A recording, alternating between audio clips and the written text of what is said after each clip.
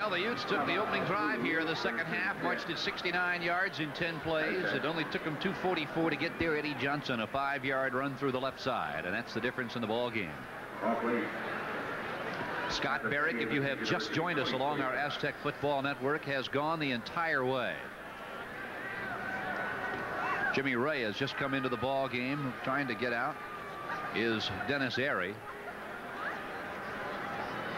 Barrick looking near side, throws. Airy's got it, turns around, heads upfield, still on his feet at the 42-yard line. What a shot Dennis Airy took, stayed on his feet, and was finally knocked down by Greg Smith. How many guys hit him, Dave? You got a calculator? He really got nailed. Dennis Airy, out of the same high school that produced Carl Harry, who's the offensive wide receiver for Utah, Fountain Valley High. And watch Airy, good pass, 22. That is Levon Edwards. Gives him a shot, but Airy bounces off. Bounced off 3 tacklers before the 4th could get to him. Airy checks out to catch his breath. Trip wide receivers for the Aztecs. Nobody in the backfield. Barrick looks right, under pressure, throws, and it is incomplete. Aztecs catch a heck of a break there. Could have been called for intentional grounding. The referee, looking right at it, did not throw the flag. Frank Bonifacio, great pressure there.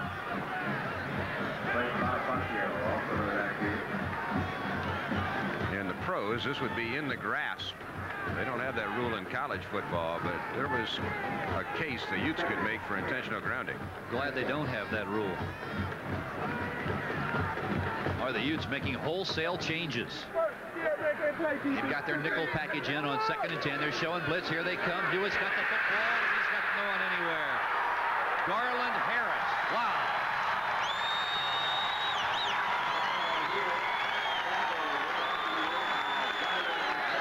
The Utes in a zone defense, and a deep zone at that. Here comes Rowe on the reverse. He's got a blocker in front, out near the 50-yard line, spins, and is near the first down. Setbacks. Jennings now in Hewitt. Play action. Barrett throws. It is caught by Broom. Still on his feet at the 30-yard line and dives out of bounds at the 29. 3 wide receivers for San Diego State. Man-to-man defense for Utah. Barrick saw it, throws to Gilbert. He's one-on-one now with Edwards, who takes him out of bounds. Yards.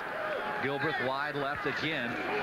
The Utes in a man-to-man. It is Hewitt at the 7. And he has got the lone Aztec touchdown. There's Hewitt again, and again the Utes were blitzing. Eric Jacobson. Dennis Airy wide right. Monty Gilbert wide to the left. Barrick looking at Gilbert. Now wants Gilbert to go deep. Barrick won't get away. It is Bonifacio. Lets it sail wide open. Touchdown Aztecs. Dennis Airy, his first touchdown of the year. Ackerson boots the point after. And with 8:04 to play in the 3rd quarter here at Rice Stadium in Salt Lake City, we are tied at 17. And just take a look. Goes back against the grain, and wide open is the junior from Fountain Valley, Dennis Airy. We're tied at 17. We'll return to Salt Lake City with more yards in 10 plays. First down. Mitchell right down the middle. It is caught by Kurt Jones. Jones came into this ball game with 29 catches and 4 touchdowns. In motion, it's Jones. Play action. Mitchell looking for Jones again, but he's going for Harry. He is wide open, and it is knocked away by Casey Copeland. There's now that man right there entered the ball game 1 yard behind Aztec great Todd Santos as the most prolific sophomore passer in the Western Athletic Conference. Coming in, look at that number right there, 257 more today. Jones in motion now, reverses, comes to the near side. Mitchell looking left, there's the swing, and Johnson's got it, and he is out of bounds. There's Johnson, big hole, he's at the 5 and dives in near the 4, and carrying him down there, Pio Sagapolitelli. Setback is Barrett, big lumbering fullback. He has got the football, and he is met head on at the 3. Going to be where they... 4th down and less than 1. Mitchell. Touchdown, Utes. What a call. Pardon me, it is Brian Barrow. He took the snap from center. They will use Barrow in situations like that, and why not? When you're 6 foot 226 pounds. 2 nights to Thursday night at Sports Arena. Full house, great crowd, highly ranked team. North Carolina, tremendous tradition, coming to town, ranked 5th and 7th in the country. And people may ask, how did you get North Carolina to come here? They don't have to go anywhere. They can stay home. No, that's true. But they had a return game with Pepperdine, and so they called here to pick up a second game on the trip west. And so they called us up, and we were able to put together the game, and that's good for our program, and created some interest, and you know, hopefully that we'll have a number of big events in basketball here in the next few years, Ron. All right. Well, it was a fun night at the arena. For those of you who missed it or got shut out, missed a dandy big-time basketball game. Over 13,000 on hands. The Aztecs meet North Carolina Tar Heels. And right off the bat, you could tell the intensity level was up for San Diego State. There's Sam with a inside movement and Mitch. Yeah, nice putback by Mitch McMullen. And, you know, we had better passing. You know, you have to be a good pass and catch basketball team against North Carolina. And defensive error there. You cannot leave Chilcott loose on a nice pass, you know, from Michael Best to Sean Bell. And that's what we have to do. You know, we just have to, you know, really pass and catch against a team like this. And, you know, we're doing a good job early in the game. You know, we really control the game, offensively and defensively, you know, actually for almost 30 minutes.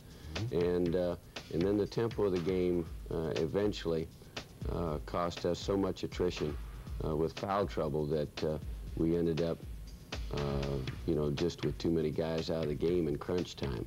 But I was very proud of our guys' effort. Well, I thought they played hard and tried to, by and large, play within themselves.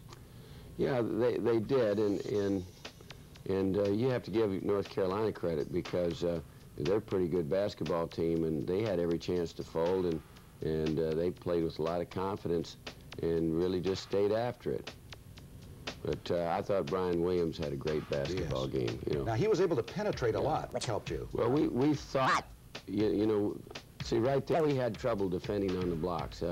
They're bigger than we are, and so you can't play behind and let them catch that deep on the block. And so, particularly when we got in foul trouble, our younger guys had tremendous problems defending the bigger, stronger North Carolina players. Back cut, you alluded to that earlier. We had, you know, several of our players that got back cut. You know, they have a very sophisticated screening game, and so they back cut us a number of times. Something maybe we need to put in our offense. Now, they were willing to gamble like that on traps, leaving somebody open. Well, you know, that's the thing, and that forced the tempo, and so we, you know, we thought they'd have a hell of a time guarding us, you know, because we do have quickness and we can penetrate, and we have the ability to pass the ball, sometimes better than other nights, but you know. On this particular occasion, I thought we passed the ball and found the open man very well. Good drive baseline. Yeah, nice tip by Mitch McMullen again. And you know, I just hope that we can gain confidence from this game and we can start playing better. Now, Mitch gave in to J.R. Reed there because Mitch had 4 fouls at that point in time, and we had to play a little tender and try and keep him in the game. But J.R. wanted it because he would go out to the high post there. Yeah, and we had to keep him from getting the ball out there, and you know, and then dribbling back down in low. Now, Michael Best, I thought shooting had a little more rhythm than he's had in recent games. Yeah, you know, I think you're right, and you know, he still hasn't had the shooting touch that we've seen. No one has seen the real Michael Best yet. It comes in spurts, it seems. It comes in spurts, but I think that, you know, it's been a while since he's played, and he really has to get back in sync and gain some confidence. And as he does that, he's such an unselfish player that as he learns when to pass and when to, you know, settle down and just take the shot,